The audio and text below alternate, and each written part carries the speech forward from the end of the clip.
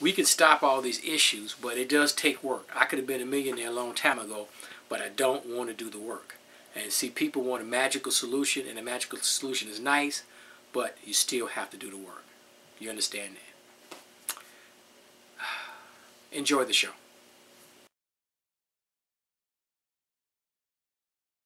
Syron, this is your truck, huh, man? Well, it's the organization, man. The charity's truck, man. I'm just the keeper of it, you know. Yeah, but I see it on the computer. I see it on Facebook. What's that number?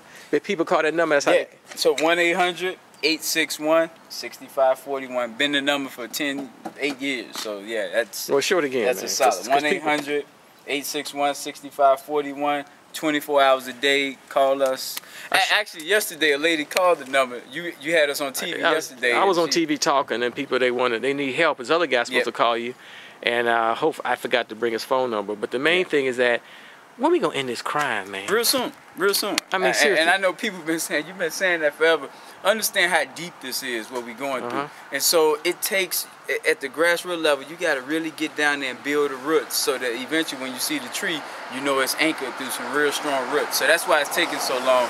But we got President Obama in there for the second term, so I'm excited about having that federal stability. Now we finna present to him a plan for 30,000 jobs across America, and we're gonna see how that goes and where that takes us.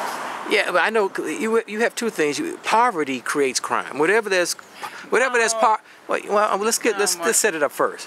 Whatever there's poverty, there's crime. There's the potential, the increased potential. I grew up, and I was telling some people downtown, I didn't know we was poor in Cabrini Green. Right. I didn't know it. It was clean. You know what I mean? It wasn't bad. So poverty doesn't necessarily, in this day and age, it does, because with TV and 300 channels, you're shown that you're poor.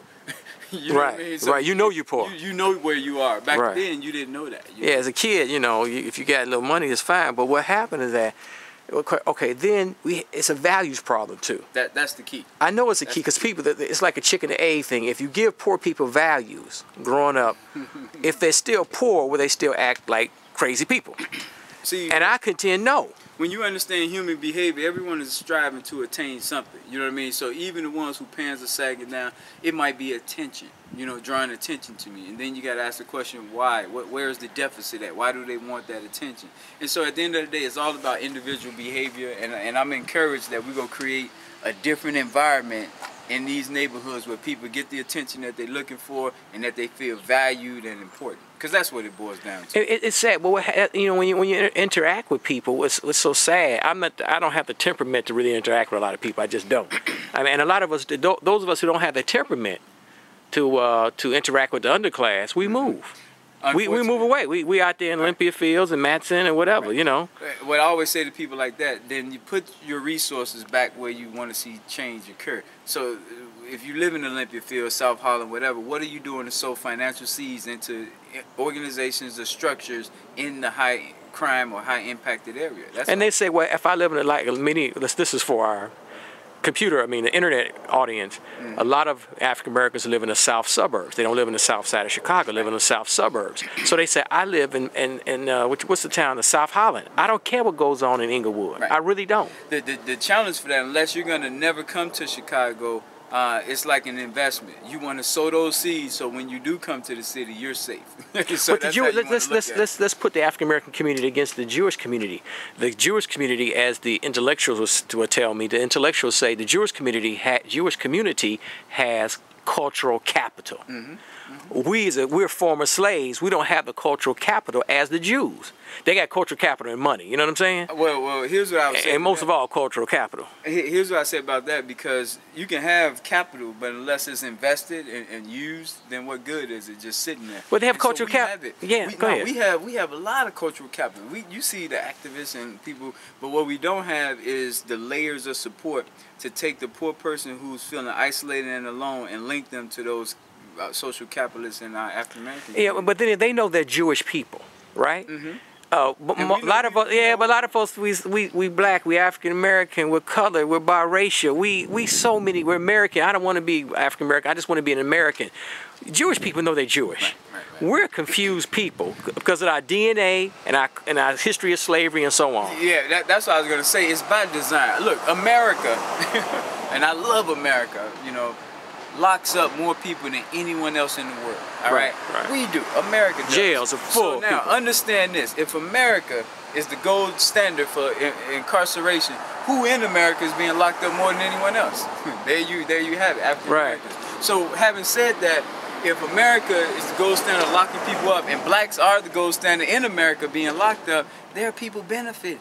And that's what we gotta never take for granted. There are people who need the disorder and dysfunction to continue to occur in destabilized neighborhoods so they can continue to fill prisons. Right now in Illinois, we're battling whether or not to close prisons downstate. The governor, Quinn, is we don't have any money. The state is broke. Right. We got to cut the budget, meaning close prisons. But prisons make money for those small towns. And that's what I'm saying. If you listen to the people in those small towns, they're saying, no, cut somewhere else. We need our prisons. How else are we going to send our children to college so they can get a good education? So essentially, translation here, that means those young people in Chicago keep locking them up so they can keep coming downstate, being in the prisons. And Jesse Jackson just highlighted about the phone situation where you got certain phone companies that monopolize the system, and so therefore you're paying 15 times what you should be paying just to talk to your loved one. So it's a lot of people feeding off that cash cow. Well, they've always made money off of African Americans because of course, for 300 years slavery, 100 years of illegal segregation. So I say that so we don't beat ourselves down. Understand that there's people who benefit from our conditions being the way they are, and they get us to hate each other. There you go. I can develop. And the problem is very simple. Is if you are, no, the problem is not simple. Actually, it is. This is easy. Go ahead. And me and my wife debate that all the time. This is easy. The hard part is in your head, in the viewer's head, because we make things more difficult than it has to be. If you love people like you're supposed to, then in action you'll show that. What you don't see is you don't see love. Now, if you start saying why they don't love you, now it gets confusing because you broke in my house, because you did this, you looked at me wrong. So now we get into all the other stuff. But at the end of the day, we got to get in a position to love each other. That's true, but African Americans, we've been taught to disdain each other. And let's face it, you got the bourgeois class against the underclass and all this kind of foolishness. Now, when you say taught, Mark, what I really believe what you're saying is the conditions are ripe for us to behave that way. Because ain't no white person coming saying, let me teach you, this is how you hate each other. They set up the conditions that allow you to behave that way. Well, you know, the condition is just like, I was listening to a radio show on WVON radio, and all the guests and the hosts, they're all educated people. Probably make six figures, or a little bit under six figures, whatever, right? And so and the host was saying, some people listen to our show and they say, I can't identify with these people because they're educated. Most African Americans, like most Americans, are not educated. Okay? The masses? With masses. Now remember, the poor whites, the poor conservative Republican whites are getting their heads bumped by the larger rich Republicans. So we're all conditioned to think a certain way. African Americans are conditioned to distrust each other, and this is why we can't end this crime and I guess, this foolishness. I guess the other part to that, just like if you look at this neighborhood, this is clean, it smells good out here, it's fresh. It's Sunday morning. Sunday morning. But I'm just saying, it's the people, it's the behaviors of the people. Behavior is the mindset, and so that's what you're really dealing with. Whether you're a poor white person in rural America, whether you're an urban person in the middle of the crime, violence plagued neighborhoods. But since we don't like each other, if you're a poor African American part of the underclass, you throw paper on the ground, you play loud music, you break into folks' home because you don't like another Negro. I say, I don't like myself, I don't like that Negro. It's self-hatred. Self-hatred. But the way to really stop it is with the children. How do we get there? Like I said, all of my show is very basic. How do we get these mothers, go into the homes of these mothers and these grandmothers to raise especially their little boys properly? How do we do this, man? Now, let me clarify when you say that about women, because like I said, I came over to your side with that. The mothers are the first teacher of the children. There you go. The reason we say women is because, unfortunately, the man has dropped the ball. So that's what Mark really saying. The man can't be counted on, so we got to. And the women they raise baby boys. What they call they raise you know. We know we got to give props to the women when we. And they do it because they're controlled by a higher force, an unseen hand bumping their head. More emotions, more emotions. So the black woman in particular play a vital role in stopping a lot of what we deal with. But when you come in that house, you see the young boy. He's 5 years old. He's 10 years old. He's 10 years old reading at a first grade level. Man, it's a recipe for disaster. Sure it is. So where's the layers of support to that, Mark? You know what I mean? So, for instance, right now I have a 14-year-old who's expecting a baby. So now, outside of what young lady you working with? No, this is a young man. Oh, the young man. He's 14. 14. He's one of the people that you're mentoring, and he's gonna be a dad soon. Yeah. So I'm going to, and I told him in January, him and I are about to set up a separate day outside the regular program because he's gonna need intense guidance. So that's extra work. You know what I mean? I wish we had others who could step up and do it, but if we did, they don't have a relationship with him that can get him to really learn. But where the church is at, man? That's the church road. Are they doing it? Churches everywhere. You know, the problem with the church is we're not coordinated. And okay. You have to be coordinated in this environment because of the enemy that you're up against. So you can't just be out there a lone ranger doing your own like thing. Me.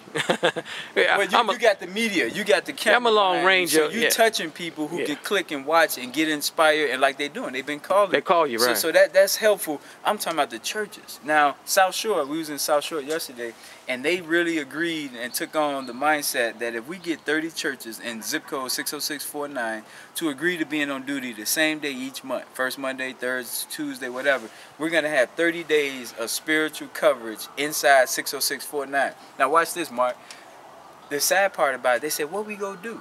So even though you're on duty, I know that term is foreign to us. What we gonna do? So what we told them is, to make it simple, we just want you to be on the prayer hotline so people can call the hotline. Now we want more than that, but that's just so that they can wrap their arms around it. Keep it simple. That's what you do for 1 hour on your one day out of the month. Be on the prayer line and take calls from people. Let's track back. Backtrack. Tell the people, see, you have a military background. Sure. So 14 years in the military. So your organization is based off what you learned in the military. That's right.